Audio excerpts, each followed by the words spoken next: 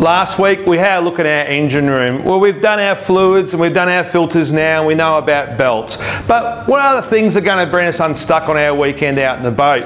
Well, it's normally the simple stuff. Fresh water pumps, toilets, next thing you know you're on your way home. Well, spare parts. Well, how many parts do we need to bring? Well, it's a piece of string, so I like to keep it simple. The really important one is fresh water. Well, there's your fresh water pump.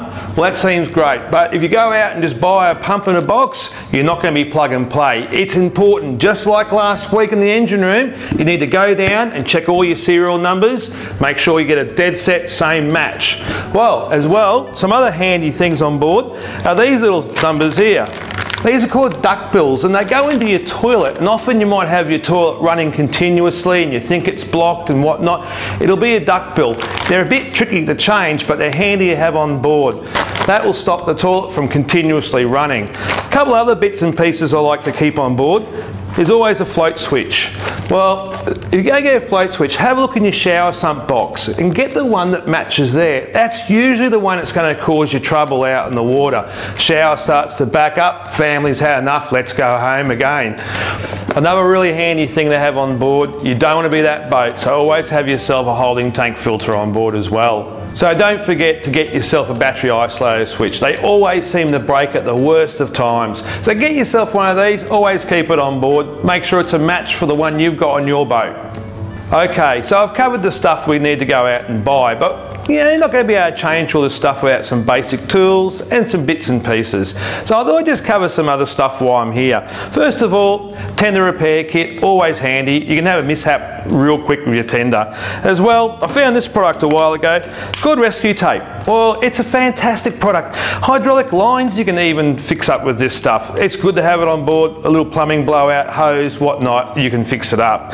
Always have a bit of thread tape on board, bit of electrical tape, that's always great.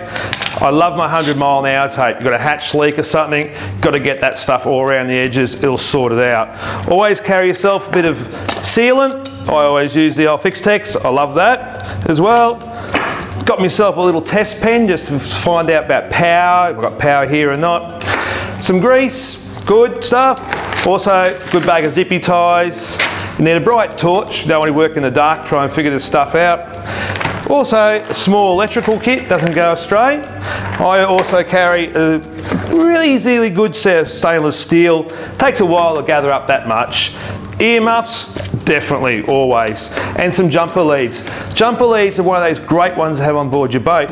Not all generator batteries are run off your battery charger. So what can happen is you can have a flat battery on your gen set. You won't be able to start it unless you've got a jump pack or some jumper leads. It's time to talk about tools. Well, we don't need the whole workshop. We just need enough tools to keep us out of trouble. Well, one of the things I like to bring with me usually is some gloves, especially when you start dealing with the toilet stuff. As well, a couple shifters, they're always handy. I like my flat blade and my Phillips head screwdriver and my handy little pick. These little picks, they can be fantastic for getting all sorts of things out of difficult places. I've got my multi-grips, set of vice grips, great tools, always keep you out of trouble. You need a hammer, that's always important. Some wire strippers and some wire crimpers. I've also got myself here just a simple wrap of spanners. Really that's about all we need to cover us for most of these jobs we're going to do here. Alright, well I'll see you next time. Safe boating.